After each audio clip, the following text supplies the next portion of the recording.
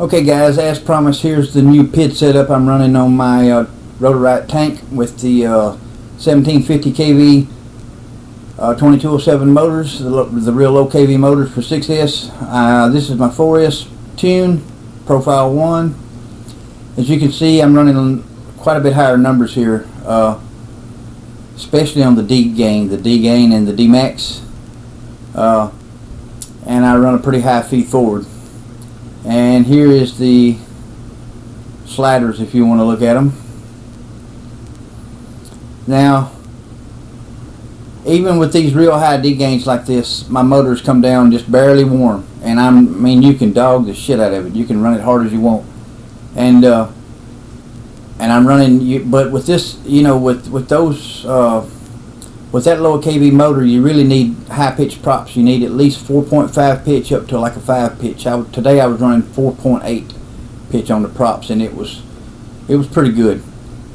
And even with all that, you know, you can get a solid 3 minutes of flight times running the dog out of it, and off a 1300 4S Lipo with that lower kV motors.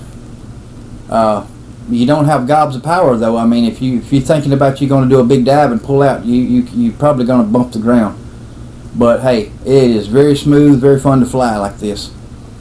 Alright, and the only thing to note here is you go down here, I'm running a dynamic idle value of 30, and this is what you want to set right here, guys. If you're running 6S and 4S and you don't want to have to plug it into the computer each time to change the profile, just go to the cell count right here, and like profile 1 for me is my 4S tune.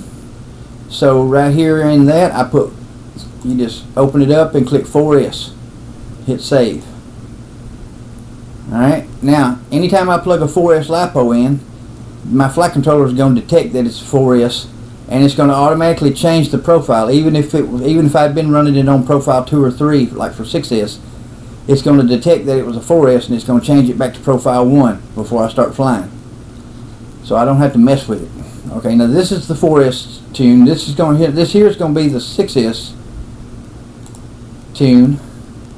You can see on the 6S tune I've lowered my D gains quite a bit because I've got it. Now everything's lowered. If you look, this is lower, this is lower. And even this is a little bit lower. When you're running 4S on low kV motors, you got to jack all these numbers way up to get the motors to respond real good. But on 6S, you got so much power already, you got to lower this shit. And even the way I got it here, my motors come down pretty darn warm. I mean, but it was hot today, but they come down pretty warm. Not hot enough you're going to risk burning them up, but you know, they're not cool like I'm used to.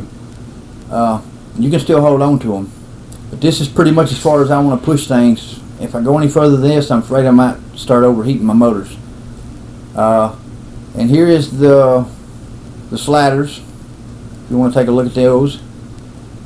And like I say, this is profile 2. This is my 6S tune. So right down here, I've got 6S.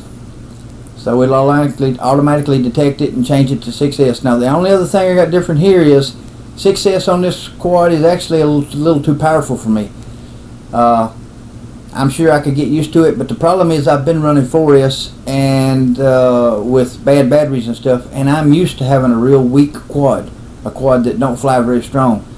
So it's just easier for me to fly that way. So what I have done here is I go over to rate profile. I think it's on rate profile. Where is it? No, it's not rate profile. Let me go back. My bad. I'm losing my mind here. It's still over here, somewhere over here. Right here, motor output limit.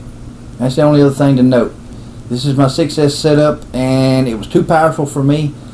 So I put a motor output limit of 83%. That makes it like a 5S battery. Even though you got a 6S on it, it makes it like a 5S battery. But I gotta tell you, I thought I was getting long run times on these 6S batteries, but I'm not. I'm lucky if I get 2 minutes with me running it hard, even with it set at 83%. Now I get a solid 3 minutes on my 4S runs on these motors, but on the 6S, Right now I'm getting, like I say, barely 2 minutes. I don't know, I could have swore I got like 4 minutes the other day, but I'm not getting it now. So I don't know what the difference is, but I've got everything maxed out pretty good here. Real snappy. I don't know if that made a difference or what, but anyway guys, this is the setup for the Rotor Riot tank with all the MEPS parts in it, and the real low 1750 kV motors. I think if I get another set of motors, guys, I'm going to try to get some 1950 kVs. I believe that would be just the sweet spot. I believe that would give me just a little bit more power for me to run 4S to where I'd be happy with it, and I could use a motor output limit like I've got here to tame my Suxess down, and I believe it would be perfect. But I didn't buy these motors. These motors are, and I didn't request these motors from MEPS. They was gifted to me by Bo. He had bought them for something else, and we was doing some trading, and that's just what I had to take. I like them, but they could have been a little bit higher kV, because 4S just is a little weak. Alright guys, I hope you enjoyed this.